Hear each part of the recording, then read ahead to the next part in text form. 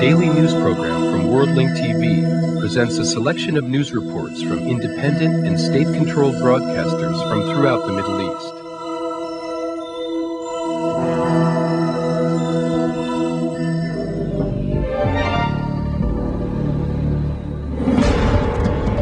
A huge explosion at an oil refinery in New York causes a big fire which threatens one of the city's districts.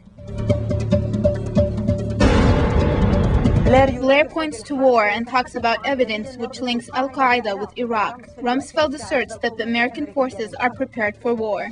American Secretary of Defense Donald Rumsfeld declared that the American forces in the Persian Gulf and in the surrounding areas around Iraq are prepared for President Bush's orders for war. Saddam Hussein doesn't cooperate, and he doesn't flee, and he isn't removed, and the president is determined to see that he's disarmed. Meanwhile, within the framework of the preparations for a possible war in Iraq, the American forces in the Persian Gulf continued their training, whereas an American unit conducted their military exercises on the Kuwaiti island of Failaka. They trained for street wars and for living in an environment similar to Iraq. For more information on this subject, we now go to our correspondent in Kuwait, Hashim Ahlibarra. Hashim, what are the details of the American trainings in Kuwait, especially on the island of Failaka? First, I have two news reports. First is that just a while ago, the American Department of Defense, the Pentagon, declared that an American soldier was injured during the military exercises on the island of Failaka. They are currently investigating the causes for his injuries, which occurred during trainings with live ammunition. However, they did not release any information regarding his condition. The other report is that the United Arab Emirates military sources confirmed the arrival of a military ship. It is carrying military equipment and cars. Whereas Emirate troops had arrived to Ali Salim's airbase this week, and they brought with them Apache helicopters. According to the Emirate military source, the deployment of Emirate troops to Kuwait will be completed by the end of this month. Its duties will be limited to the protection of Kuwait's security and sovereignty according to the military agreements of the Gulf Cooperation Council. It is expected that a rocket-launching boat and French-made tanks type Leclerc will be supplied to the Emirate troops within the coming few days. Now, the Failaka maneuvers are very important because American military officials began planning for a second scenario in the event negotiations with Turkey over providing military bases to American troops fail. Therefore, the American army will transport all of the American troops to Kuwait and the Kurdish regions to begin the war. Analysts believe that it must be a quick war, which would guarantee a quick victory according to American plans.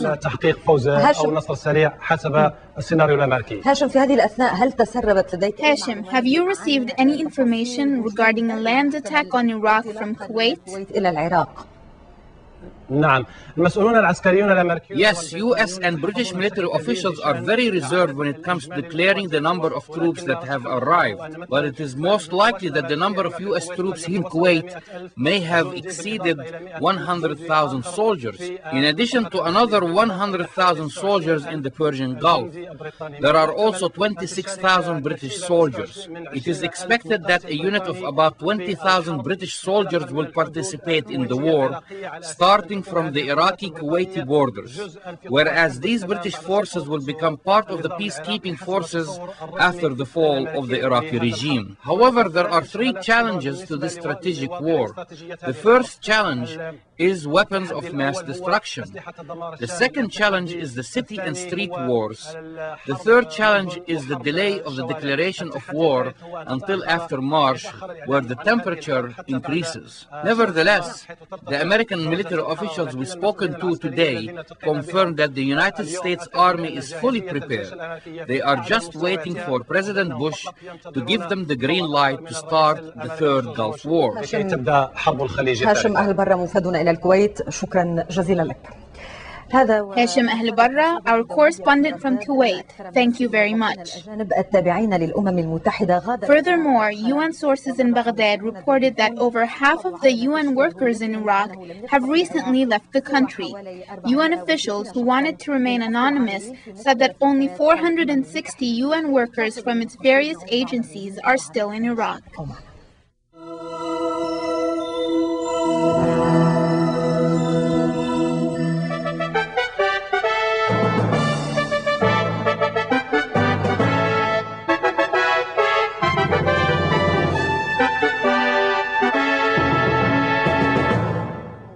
President Hosni Mubarak gave a speech on Friday at the end of the two-day Franco-African summit held in the French capital, Paris. During the speech, President Mubarak spoke of ways to combat terrorism and organized crime, stressing that regional international efforts should be reinforced to face that problem. More details on Mubarak's speech in the coming report by Nile TV's Nihan Saad. President Hosni Mubarak urged the international community to adopt a comprehensive and institutionalized framework for fighting terrorism. Addressing a gathering of African leaders in the third plenary session of the French-Africa Summit here in Paris, the President pointed out that during the past 2 years, several terrorist acts took place in which thousands fell victims, manifesting the evil face of terrorism and organized crime, which we had often warned against. He pointed out that the African continent had long suffered under the yoke of terrorism resulting from either political strife or the chronic problems facing Africa, to mention a few: poverty, debt, famine, or the new unfair trade regulations. Fundamentalism feeds on all these problems. President Mubarak reminded that the international community only began giving due attention to terrorism when the world's advanced countries were subjected to terror attacks. He criticized, however, the methodology with which this phenomena is being addressed, saying it lacks comprehensiveness as it focuses on means to fight terrorism, ignoring the root causes of the problem. The President said that the method adopted in facing terrorism is not effective in the absence of a comprehensive framework. The President laid emphasis on 3 points when addressing terrorism. 1. Terrorism is not the product of a given religion, creed, or region. It's rather a reflection of the deficiency and incompetence of the international community in addressing political and economic problems in a fair and equitable manner.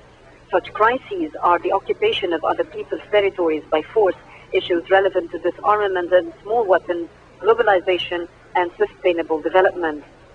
2. The necessity of creating a legal and solid framework to treat the problem that would be binding for all. 3. Strengthening joint regional efforts that aim at uprooting terrorism. Having said that, the President noted that Egypt's regional efforts in Africa resulted in the implementation of the 1999 agreement of the OAU to combat terrorism. The working papers of the summit gatherings, like Africa and Europe and France-Africa, included basic legislations aimed at settling disputes in Africa. The President concluded by praising the endorsement and support given by the EU and the G8 to the NEPAD, the new economic partnership for Africa's development.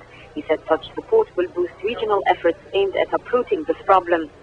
The President's paper was highly praised by President Chirac and the African leaders, describing it as extremely interesting. French President Jacques Chirac has wrapped up his meetings with African leaders here in the French capital, declaring France's commitment to the continent, urging them to do more themselves to end conflicts undermining its future. The African leaders, representing more than 40 countries, endorsed France's position on Iraq. They issued a statement saying military action against Saddam Hussein should only be undertaken as a last resort. The statement reads, "There is an alternative to war. UN weapons inspectors should be given more time." The leaders expressed their support for continued inspections and for substantially reinforcing inspectors' technical capabilities in the framework of Resolution 1441. French President Jacques Chirac has been a major opponent of military action against Iraq. Germany has joined France, both traditional U.S. allies, in opposing the White House push to oust Saddam by force, even if the United Nations does not approve. France has proposed to the UN Security Council that inspection team in Iraq be doubled or tripled from the current level of about 110. France also offered Mirage 4 fighter jets and other assistance to get the job done. On Thursday, France announced that the two Mirage 4 surveillance planes will leave Friday for the Middle East to help UN weapons inspectors as part of France's efforts to avert war by strengthening the hunt for Iraqi weapons. France says UN inspectors need more time and better means to hunt for Iraqi weapons of mass destruction and has sought to slow US moves towards disarming Iraq by force. Nihal Shad, My TV International, Paris.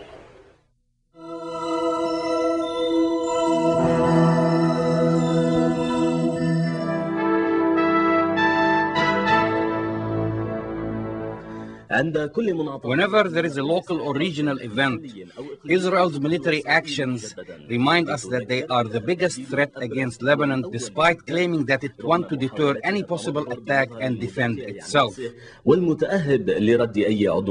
the local Lebanese population is closely watching regional and international developments regarding Iraq, and while the Lebanese government and its opposition have quietly accepted the third deployment stage of the Syrian troops in the north, Israel intensifies its military presence and pushes its tanks and anti-aircraft missile batteries toward the Lebanese borders without any warning. Israeli media focused its attention on the mobilization, claiming that it is intended to counter any possible attack from Hezbollah.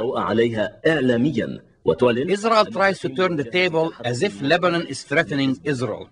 In reality, Lebanon is the country that fears a possible Israeli attack with the objective of transferring the Palestinians in mass numbers into its territories. Therefore, Israel may be preparing to attack Lebanon when the American war on Iraq distracts people's attentions away from Israeli crimes. This explains why the Lebanese cabinet ministers met and declared that Lebanon expects nothing from Israel but bad intentions, and they are prepared for the worst. However, they confirm that they are not going to panic or be afraid of any possible assault against Lebanon. Visitors to southern Lebanon along the Israeli borders clearly noticed that the Israelis have intensified their military presence on their side. This step surprised the Lebanese politicians who were occupied with the third deployment of the Syrian troops in the north. Though the Israelis did not link their recent mobilization with the Syrians, the timing makes one wonder about the Israeli motives. Israel claims that the objective is to counter any possible attack by Hezbollah. The Israeli media and its television in particular focused on the nature of the military mobilization, saying that it is unprecedented. The coverage included the images of the tanks and anti-aircraft missiles in Esma al-Jalil and al-Mitalli along the Lebanese borders. It is worth mentioning that there were no unusual movements by the resistance forces along the Lebanese side of the borders.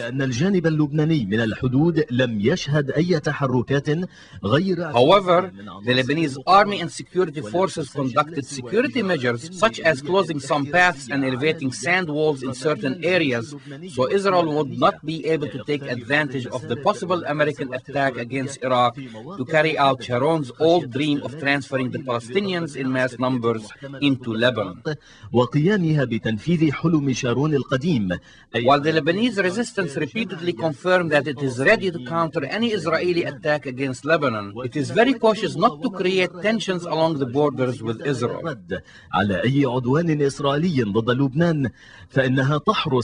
The spokesman of the international forces in the south, Timur Kotzel, said that he observed quietness along the Lebanese borders with Israel and confirmed that the UNFEL forces did not notice anything out of the ordinary.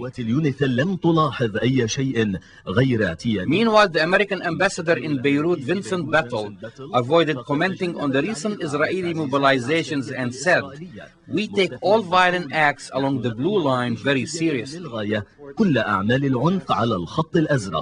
The American administration carried out extended talks with the Israeli and Lebanese authorities.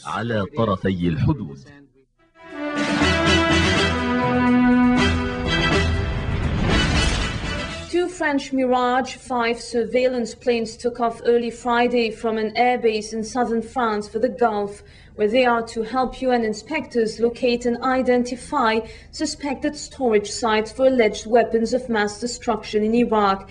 They will carry out photographic reconnaissance missions, just like American, Ukrainian and German planes. The two were offered to the inspectors as part of a French-German-Russian proposal to boost the inspections.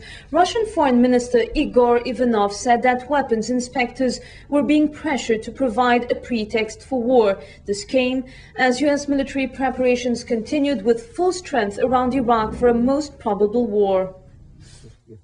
If Saddam Hussein doesn't cooperate, and he doesn't flee, and he isn't removed, and President is determined to see that he's disarmed, then he will lead, he said, a coalition of willing countries. And there will be a large coalition. There'll be a lot of countries. This was Washington's latest threat of war against Iraq and a message to UN Security Council members unwilling to sanction the use of force. U.S. Defense Secretary Donald Rumsfeld made clear some 150,000 U.S. forces in the Gulf are ready to invade Iraq. He is actively deceiving the inspectors. He's actively hiding the weapons. And so the Security Council earlier on gave Saddam Hussein one final chance to disarm. And he's throwing that chance away. This is not the opinion of Russia, France and Germany, which insist Iraq is cooperating. And in a strong comment, Russian Foreign Minister Igor Ivanov said that UN weapons inspectors were being pressured to provide a pretext for war. Strong pressure is being exerted on the international inspectors to provoke their departure from Iraq, as it happened in 1998, or to provoke them to come up with such assessments to the Security Council that would justify use of force against Iraq. If any country believes the use of veto meets its interests and interests of international stability and security, it has the prerogative to exercise this right granted by the United Nations Charter, and Russia has not given up this right. Moscow was challenging Washington's war policy as Baghdad announced that a U-2 spy plane overflew the country for the second time this week as part of the UN disarmament operations. And UN experts stepped up inspections of facilities producing Al-Samud-2, a missile the United Nations says is prohibited for exceeding the allowed range limit. But it seems the mission of inspectors is nearing its end, and that of soldiers and warplanes is approaching. U.S. military preparations this time was observed in Romania's Constanța International Airport, where some 11 U.S. military transport planes landed Thursday night. Last week, Romania agreed to let the U.S. use its airports and airspace in a possible military strike against Iraq, and it will also contribute to a U.S.-led coalition with 278 non-combat troops. This came after the U.S. military had to delay its deployment in Turkey because negotiations over a financial package to compensate Turkey for economic losses from a possible war are taking longer than expected. Hanging in the balance was the deployment of some 40,000 U.S. troops to bases in Turkey. Despite the wrangling, huge U.S. cargo planes could be seen landing and taking off from the Incirlik base after dark on Thursday evening. A sophisticated communications aircraft, an airborne warning and control hour plane, was also seen at the airbase. A source at the airbase who declined to be named said the amount of activity was highly unusual. U.S. Attorney General John Ashcroft announced the 50-count indictment of 8 people, including South Florida University engineering professor Sami El-Arian, on charges of supporting the Palestinian Jihad movement. Ashcroft said the indictment are based on declassified wiretapes, accusing them of supporting so-called terrorism since 1984. He added that they were the result of what he called loosened restrictions on information sharing between U.S. intelligence agencies and law enforcement. Al-Arian's attorney pointed that Sami is currently a political prisoner for believing in his right to support the Palestinian cause without fear of persecution by the U.S. government.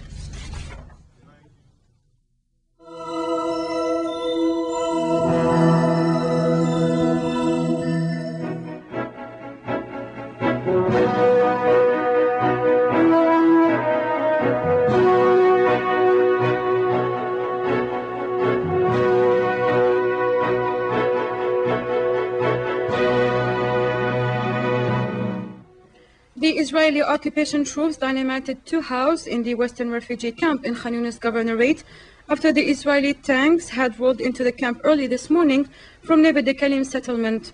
Witnesses said that 4 tanks and 2 bulldozers carried out an incursion at the Tufah roadblock area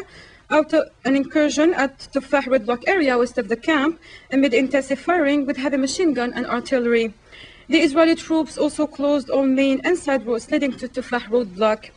The Israeli occupation troops isolated the cities of Gaza Strip from each other, as well as dividing the strip into 3 parts, leading to paralyzing all aspects of life.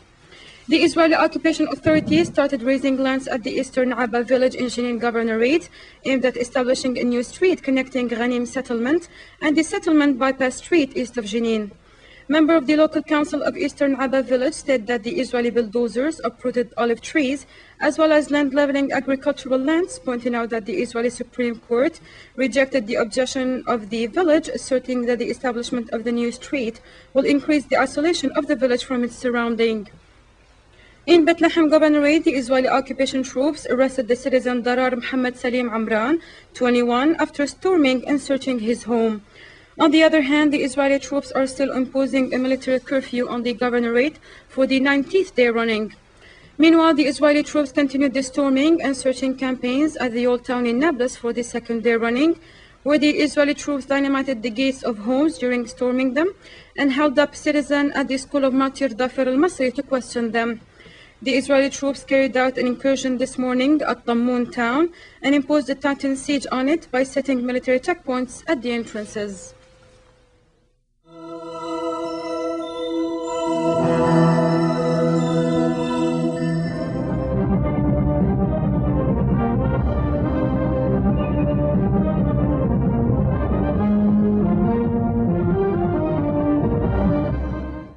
Russia accused today the United States and Britain of putting strong pressure on UN weapons inspectors to provide a pretext for war against Iraq, as the U.S. Secretary of State Colin Powell said that the U.S. might not wait for a new resolution to move against Iraq. More in the following report.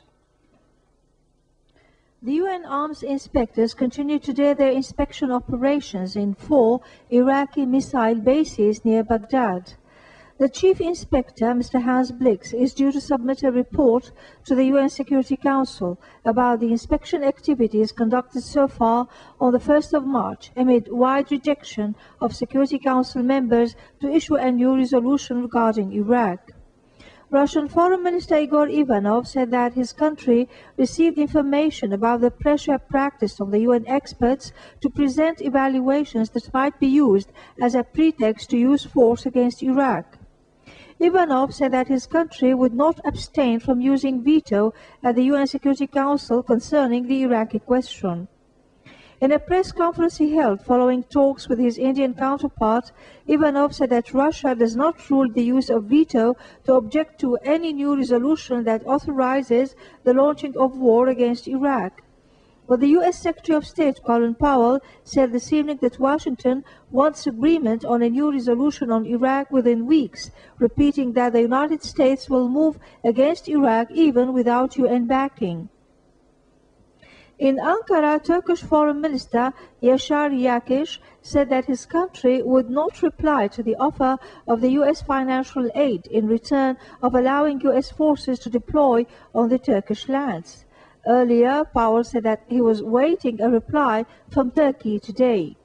Meanwhile, world's political and religious leaders continue to hold the Anglo-American belligerent stance and resolve the Iraqi question through diplomatic channels.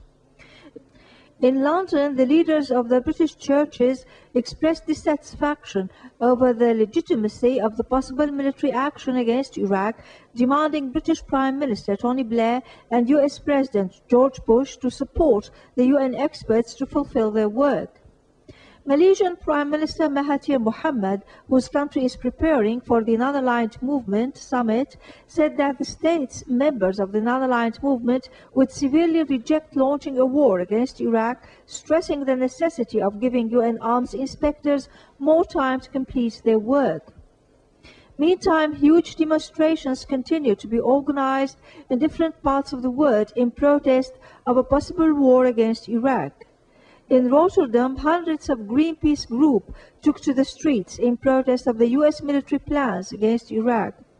The demonstrators tried to hinder a military vessel carrying U.S. equipment to the Gulf area.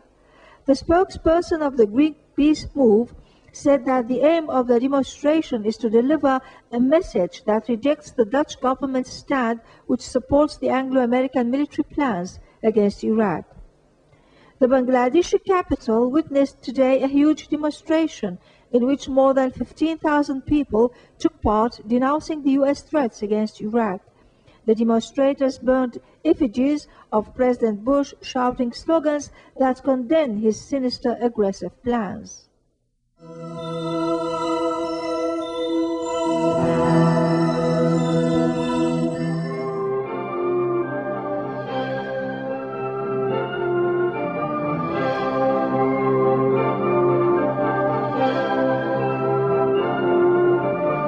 Search operations go on to spot the bodies of people aboard the Iranian military plane which crashed Wednesday night. Bodies of a number of the victims of the tragic plane crash plus parts of the plane have so far been spotted in Sirch Heights in the south-central province of Kerman. However, snowfall and blizzard have reportedly put the relief teams into trouble in transferring the victims' bodies. All 302 passengers on board of the military plane, which was carrying a number of forces from the Islamic Revolution's Guards Corps, lost their lives in the disastrous crash. The Commander-in-Chief of the country's armed forces, Ayatollah Ali Khamenei, on Thursday, in a message of condolences to Major General Yahya Rahim Safavi, the Chief Commander of the Islamic Revolution's Guards Corps, or IRGC, expressed deep sorrow over the tragic plane crash in which a number of IRGC forces lost their lives. The Islamic Revolution's leader in his message also asked for thorough investigation into the disastrous incident. Separate messages of condolences were cabled on Thursday, both from inside and outside the country, on Wednesday's tragic Iranian military plane crash. President Mohammad Khatami, in his message to the IRGC Chief Commander, Major General Yahya Rahim Safavi, expressed regret over Wednesday's tragic plane crash in which 302 forces from the Islamic Revolution's Guards Corps lost their lives. The chief of Iran's Expediency Council, Akbar Hashemi Rafsanjani, in a separate message on Thursday, condoled the commander-in-chief of the country's armed forces, Ayatollah Ali Khamenei, along with the commanders of the army, the Islamic Revolution's Guards Corps, as well as the families of the victims of the tragic plane crash. Parliament Speaker Mehdi Karoubi, too, condoling families and colleagues of those who lost their lives in the deadly incident, hoped the officials in charge would rapidly look into the cause behind the disastrous incident to promptly make the result known publicly. Meanwhile, Judiciary Chief Mahmoud Hashemi Shahrudi on Thursday, in a message, expressed his condolences to the leadership, the commander of the Islamic Revolution's Guards Corps, in addition to the families of those killed in the plane crash. Also in separate messages, cabinet ministers, Armed Forces Chief of Joint Staff, the Islamic Revolution's Guards Corps, and the Army expressed their condolences over the tragic event. In another development, 3 days have been declared as public mourning in the south-central Kerman province, where the disastrous plane crash happened. Saudi Arabia's king, Syrian and Azeri presidents, Pakistan's prime minister, as well as Kuwait's emir and crown prince, in separate messages on Thursday, expressed their sympathy on the tragic crash of the Iranian military plane.